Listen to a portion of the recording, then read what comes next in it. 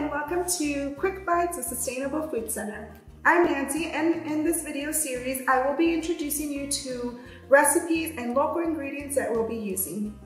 I will also provide you with information on where you can find fresh fruits and vegetables at reduced prices through Fresh for Less, a program through Farmshare and the City of Austin, which seeks to bring fresh and local produce to your community. Fennel is a long plant with light green leaves. It has flowers similar to an open parasol. This aromatic plant can be used to flavor soups, salads, and baked dishes. It goes particularly well with fish, and the stalks add a delicate flavor and aroma to whole grain dishes such as brown rice, cracked wheat, and quinoa.